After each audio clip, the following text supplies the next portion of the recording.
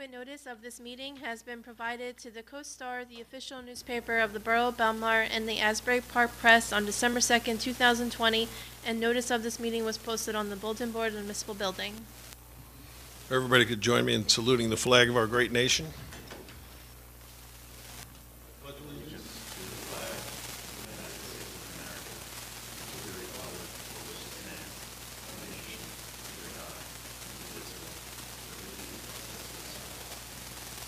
Moment of silence. Remain standing for our troops, their families, and all our first responders. Thank you.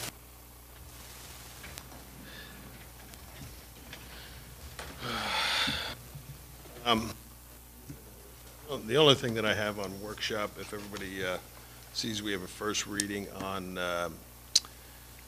rescinding the ordinance for eminent domain that we put into place after we got the petition.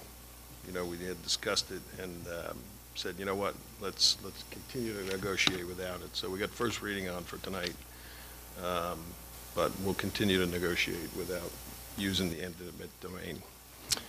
Anybody else got anything? I mean, that's really the only thing I have on the workshop tonight. All right, we'll move on. April, on the petitions. I received the petition for a request for stop signs at the intersections of 9th Avenue and C Street and 10th Avenue and C Street.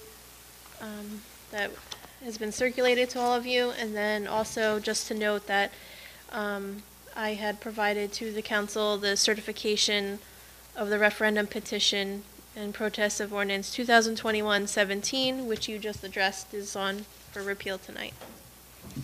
Thank you. Approval of minutes. Could I have a motion to approve the August 3rd, 2021 minutes? I'll make the motion. Second. Okay. All in favor? Aye.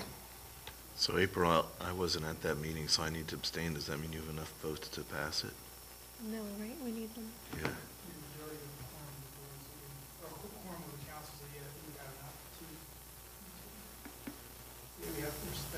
Yeah. Yeah, abstain. Okay, reports of council. Councilmember Kraken. Not much to report. We're in the lazy, hazy days of August. I've been trying to, like many other people in our town who I've seen out and about, enjoy our beautiful community. We will have the Shade Tree Commission this month is canceled. The next meeting will be the third week of September. And the next scheduled Housing Authority meeting is the first Monday of the month, but that's Labor Day this year, so I'm going to have to verify with them exactly when the next meeting is, if they're moving it to the next day or having it on the holiday. That's about it. Okay, thank you. Councilman Brown. Thank you, Mr. Mayor. Harbor Commission meeting canceled, lack of quorum. Environmental Commission meeting canceled, lack of quorum. August is when everybody goes away. So the only thing I really have to I have to give a big shout out to our Recreation Director, Barry Troger. As many of you might know, my friends in my band and I were playing Friday night in the plaza, and the power was out for a little while. It was oh so exciting, and Barry was right there from the get-go, and he made sure everything was going to work smoothly, and then the power came on, and we all had a great time. So thanks, Barry. That's my report. All right, thank you. The only thing I have is our fireworks are being moved to Labor Day, September 3rd, on a Friday night, with the rain date of Saturday, and hopefully we can get them shot off. It's not been a great summer, but so we're moving it to there. The 5-mile run is set for September 4th, and the kids' run is before the fireworks on that Friday night, September 3rd. I know I've been talking about volunteers for the 2022 150th anniversary. And I know there's been some talk that Mary Bravzon has been having meetings, but it's not with the volunteers yet. She's been meeting with all the department heads and getting everything all set up before the volunteers start.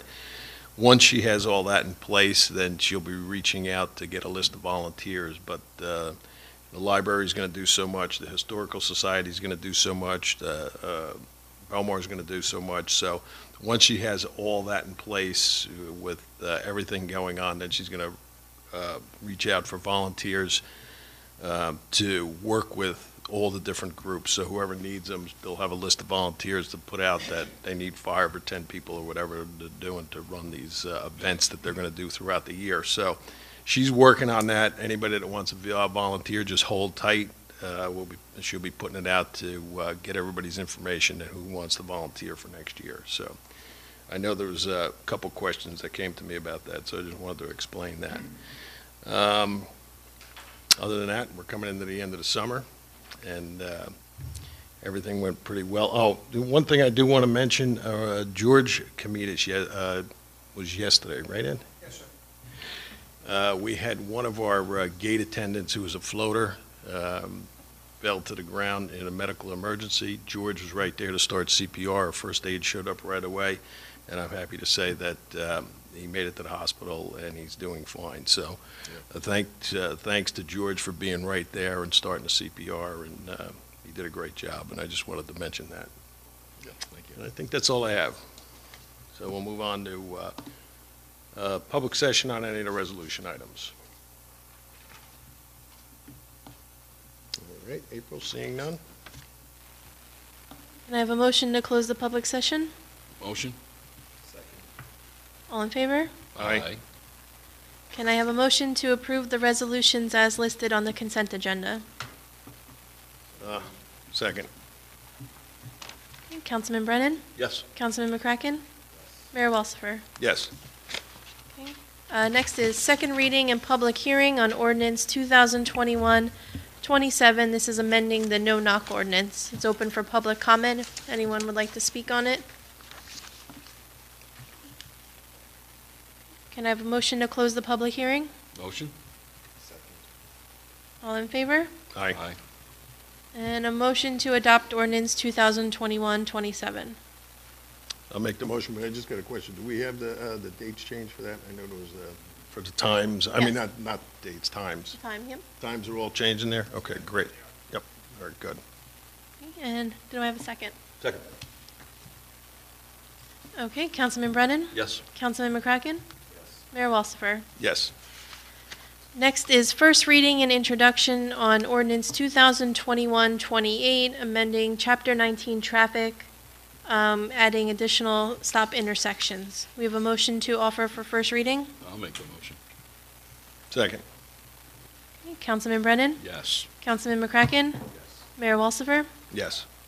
And last is ordinance 2021-29, an ordinance to repeal ordinance 2021-17. Can I have a motion to offer for first reading and introduction? Make the motion. And a second?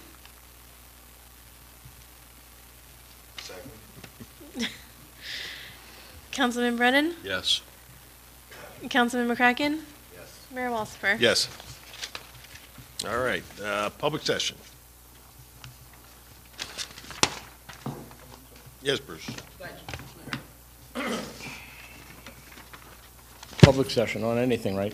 Yeah. Okay. Yep. 407 9th Avenue, Bruce Blattner. Just a reminder that we're having a concert this Thursday. Really good band. Super band. Tommy B and the Deep Blue Sea at the See what Fred library. has to say about So hot dogs, water, chips being done, so just let everybody know. And Come what's the rain date? That I'm not sure. 26th, the following Okay, Thursday. thank you. Because I think Fred's coming. Thank you very much. There you go. And one other quick thing, Captain, I'm just going to mention about that PBA food drive. Is that all right? Thank you. The food drive that we've been doing on Monday evenings, I've been volunteering. It's through the PBA and a grant from the state of New Jersey. I'm not a member of the PBA or anything, but I just volunteer time. And the food drive is 2 more Monday nights for anybody who knows of any people in need. Please come out because there's always a lot of food, and they give out milk and all kinds of food at 6:30 to 8:30. Just a reminder, next Monday, I believe the 23rd and 30th, and that's just 2 more Monday evenings, just for your information. All right, thanks, Bruce. Thank you. Anyone else? Yes.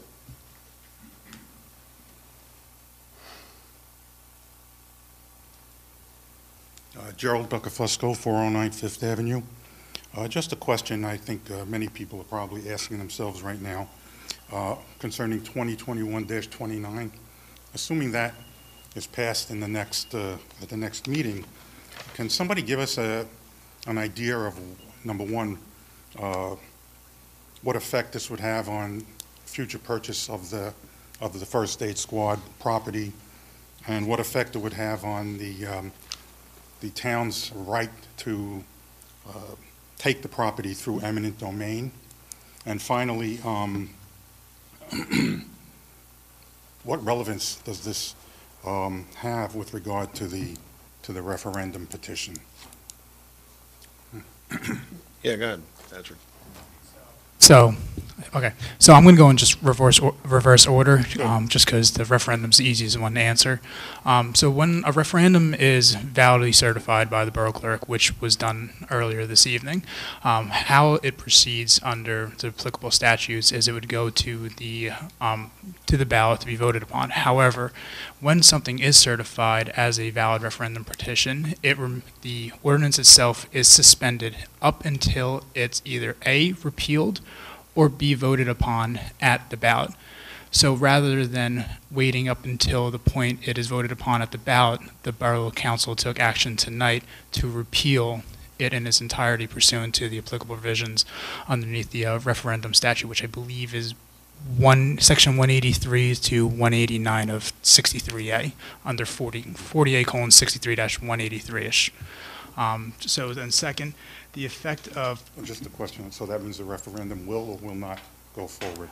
The referendum will not go forward on the effect of whether Ordinance 2021-17 should be repealed or left alone, because it's it's in the process of being repealed. That was the purpose of introducing it on first reading.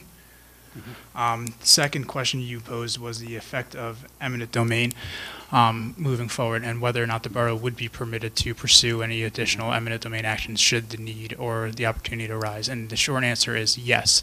In the event the borough does elect that they want to proceed through eminent domain, there's no statutory bar on taking that course of action. Whether the borough does or does not, I don't know. That's not in the plans right now. The plans was they saw the petition and they want to try to negotiate without that hanging over the borough First Aid Squad. Second or third is the effect on future purchases. That's a hard one to answer because I don't know what the effect of it would be on future purchases, because there's always the fear once an eminent domain action is instituted or initiated that there is going to be a subsequent eminent domain proceeding. One of the things that when you are going out and you are bidding for properties, you do have to indicate whether or not this property is subject to any future or potential eminent domain proceedings. Given the fact that when it's already been initiated, it is possible that you would have to certify that, yes, it is possible that this property could be subject to eminent domain. Could that possibly deter future bidders? Certainly. Could it not? As well, also, you don't know what you don't know at this point. My question, though, was, you answered part of it. I think I was more determined to find out what would happen if the town wanted to purchase it again. Would they need to pass another ordinance similar to 2021-17? No. So 2021-17 was for purposes of implementing eminent domain. At this point, the town can negotiate with the Belmar First Aid Squad to see if we can come to a reasonable agreement, and to be able to enter into a purchase agreement, at which time the borough would have to just adopt another ordinance authorizing the acquisition through normal, basically like buying a house at that point. Right. Okay. Thank you. No problem. Anyone else?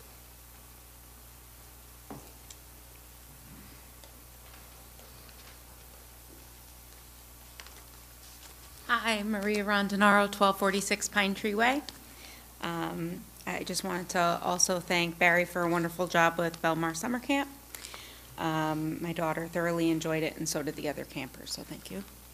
I wanted to make mention, I know this isn't the first time, but according to Commissioner Director Arnone, between August 12th to August 16th, there's been 590 new positive cases of COVID-19 in Monmouth County. I would request that we please resume an option for Zoom. And I am wondering what safety protocols and communications we're looking into to prepare for this next wave, which is sadly upon us already. This is Administrator Kirschenbaum. You've been keeping up on all that. Yes, we have. Our whole team is continuing to monitor what the guidelines are from the state of New Jersey, from the governor's office. Any orders that are executive orders that are put out will follow. We've been in touch with our department heads. We sent out the procedures from the CDC in regards to any type of exposure or what they should do in regards to anybody catching COVID. So we maintain with our department heads and communication with the state and the health department to make sure that we're in compliance with everything. Okay, I mean, that's wonderful to keep abreast of what is coming from the state, but what about what we can do as a town? What kind of communication can we put up as a town? You know, the last year I was asking for extra signs for our businesses, for more communication through Code Red, for more options for vaccination sites. I know that this is not something we've, dealt with before, but now we can actually say that we've dealt with this before. Well, we had vaccines at our last farmers market. We had that out there. And we had a conference call, myself and the mayor had a conference call with the governor's office in regards to getting more vaccines available to the seashore front towns with a lot of people visiting. So we're in the process of working on more vaccines. More testing, correct? What's that? They talked about starting up more testing sites also. Right? That's correct. And in our town, so. We need more testing. Yeah. That would be good. And as far as mask mandates or any pushing of social distancing and wearing masks, is that something that we can be aggressive about this year? Well, you have to be aggressive, but it's all based on executive order. You can't force people to do something that's not ordered to do so. So you're starting more problems if you try to enforce something that's not an executive order. So we're trying to follow the guidelines put out by the state of New Jersey so we don't have confrontations. People still have rights, and if we follow the executive orders like we have in the past and maintain control that way, that's the proper way to flow through. Okay. I know that we can't, you certainly can't ticket someone who's not doing something legal or mandated, but it would be wonderful if we can encourage, very, very strongly encourage, and have our messaging in Belmar be one of absolute safety, because now our kids are dying, and that's what's happening. That's the reality. So please, they don't have a choice whether they're going to get the vaccine or not. It's not their personal decision. It's about us protecting them. Thank you. Anyone else? All right, April. I have a motion to close the public session and adjourn the meeting. Second. All in favor? Thank you, everyone.